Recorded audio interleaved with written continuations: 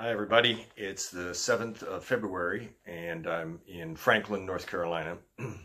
I'm taking a zero today, so I figured I'd review a couple of the items that I carry. A couple people have asked what some of my very favorite items are, so I'm not gonna go over all the gear that I carry, but let me start out and just cover 3 or 4 of them. First one is I always wear a neck gaiter, and in this year of COVID safety, it's really handy if I'm passing somebody on the trail to just mask up. It's not great, but if that's all you can do, that's very helpful. And I've found that most of the people on the trail that one goes past do the same. So that's helpful. Second thing is, I always carry a chest pack here, and this one is made by Z-Packs. And even though I'm not using a Z-Packs backpack, it still will work if you get the proper clamps. And I just want to talk about some of the things that go in here. This is what I carry, everything I need, sort of my man purse, if you will. So if I'm going into resupply, I just unclip this, and it has my valuables in it, it has my electronics in it, it will have my phone in it, it will also carry my battery charger, so I can just go into a place. If I'm like going into a restaurant in a normal year, this is what I did 2 years ago, I just take this, I have everything I need to recharge my electronics, I have all my ID, credit cards, cash, etc., and it's right here, and it's all in one place. And I carry some very specific things in here that I think may be of interest. And the first one that I want to talk about is just a little Sharpie pen. This is kind of the small size. And here's why I carry the Sharpie pen. When I was on Katahdin last year, I ran into a young lady, and she hit me up on something, and that was she had people who were significant to her during her hike sign their names on her backpack. And so I did that in 2019 for the last, say, half of the year that I was out.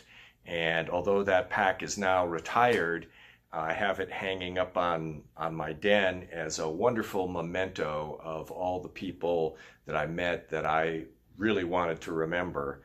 And it's interesting to look up and say, oh, that's right, that was that person's trail name, and I remember that particular incident.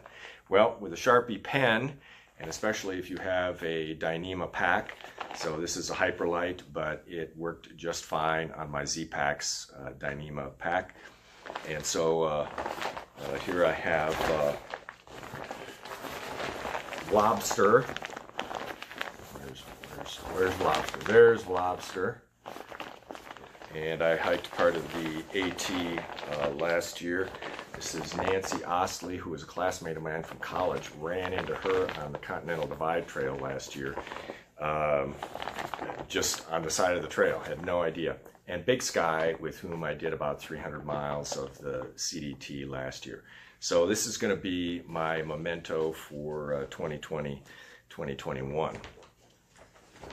I want to talk about a couple other things that I carry in here that are just a little different, and that is my light sources. I always take 2 light sources. I have one as a headlamp, and I had a Black Diamond one 2 years ago, which was fine, but this one is a Nitecore, and I actually got this even with the elastic strap here, just to reduce weight even further.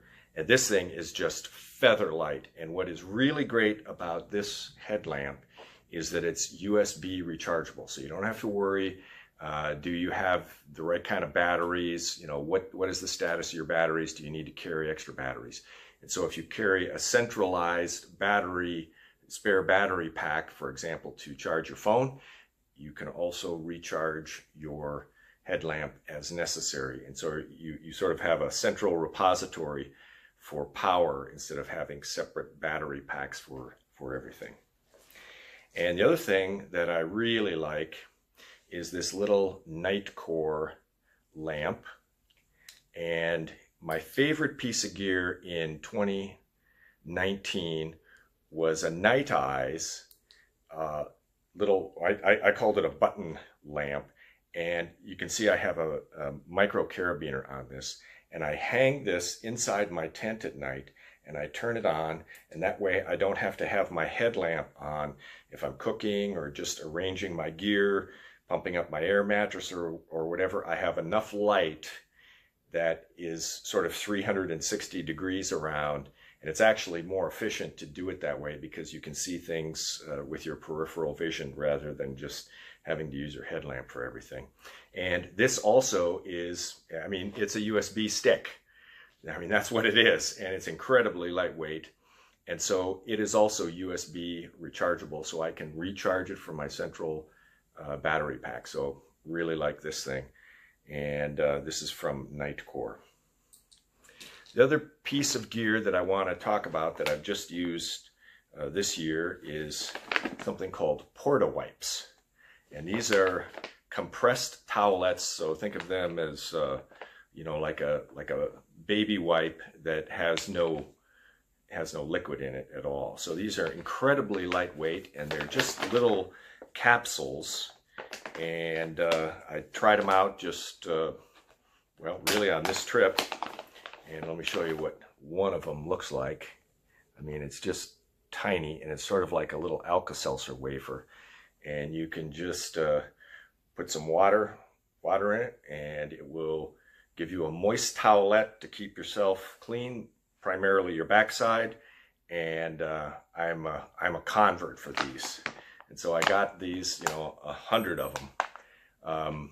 They say they're compostable. This is not something, however, that should go in a backwoods privy. It's made out of viscose, and it's not, you know, like true toilet paper. So it should be put in a baggie, and you can pack it out. But it's lighter weight than a baby wipe, and using just pure water, I think, is actually better. So anyway, those are a few gear items that I think may be of interest, maybe a little non-standard, but things that I found to be very useful. Hope you're having a great day.